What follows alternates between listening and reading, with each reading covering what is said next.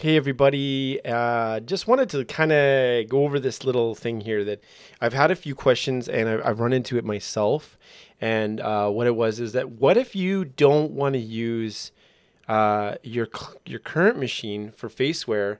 You want to stream from somewhere else. Now, by default, Faceware and MetaHumans communicate with each other on the same computer, but what if you want to change that up? Now, there's not really a way in Faceware the application, and that's where you kind of think it would be, but it's actually on the Unreal side in there. So save yourself a little bit because that's how it used to be done. There used to be a different Faceware Live kind of an application that you could use it, but you don't have that option now. It's different now. So for their Glassbox plugin has some really cool tutorials on how to do that with different models, but with very specifically MetaHumans, it's a slightly different process. Now I'm going to go over it here. I'm just going to pull up Faceware real quick.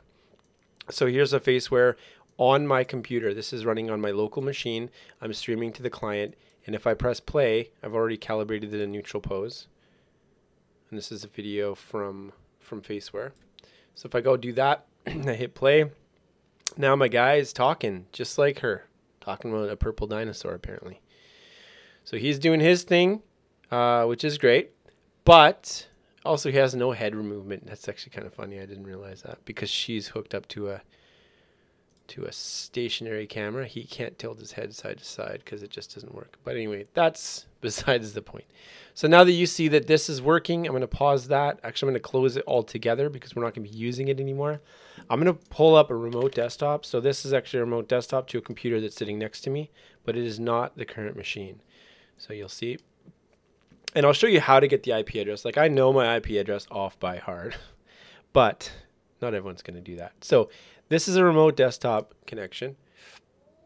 I'm going to make it a little bit smaller. There you go.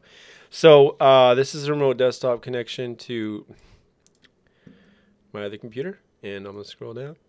Yeah, so Faceware Studio is not working on it. So my webcam is actually hooked up to this computer next to me. So that makes it a lot easier for live. So I know the IP address here. So you may not. So if you're using a different computer, and you can see me, hi. If you're using a different computer, what you want to do is you want to go down here. Well, you will be using a different computer, but here, let's take a look. To get your IP address, if you're using Windows, type CMD, Charlie Mary David. You open that up, and then when you go in here, you just type in IP config, all one word. Hit enter, and then you're going to see here your IPv4 address is going to be here. This is the address that you want, 192.168.1.65.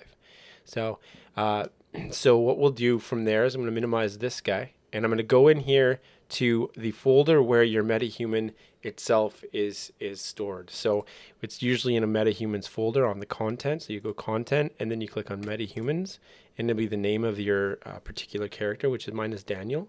And then when we go in here to the BP Daniel, double click on that one.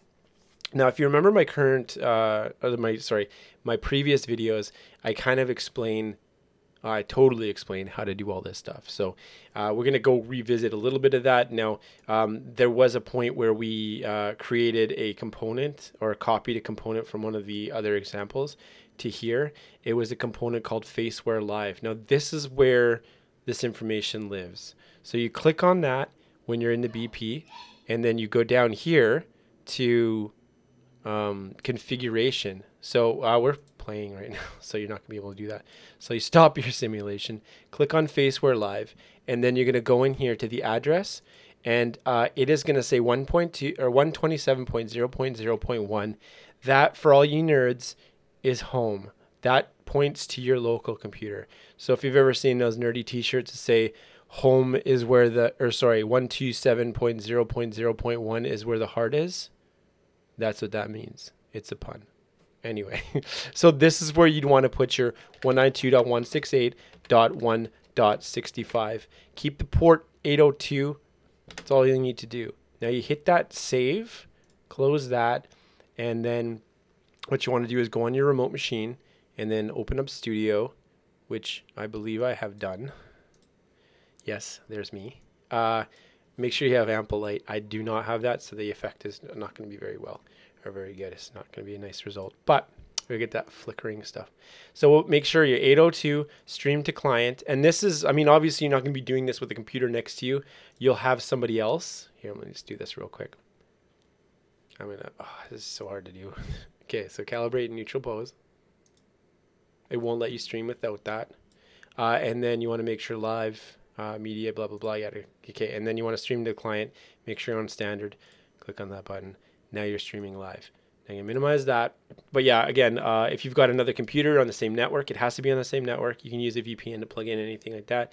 But then you use that IP address, and then you get through, and you can stream. So like I always do the XN stuff. We mocap back and forth.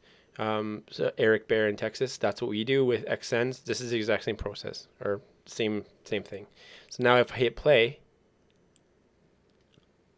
you can see me. I'm streaming directly through the network into this computer. So you could do it on the other side of the world. Now that one doesn't have my profile in it, so the lip sync is not as good because I haven't spent any time. I just installed that. Anyway, if anybody has any questions, you know what to do. Post a question or post your questions in the description. Or sorry, not the description. It's been a long day. In the comments, and I will get back to you. And as always, have a great day.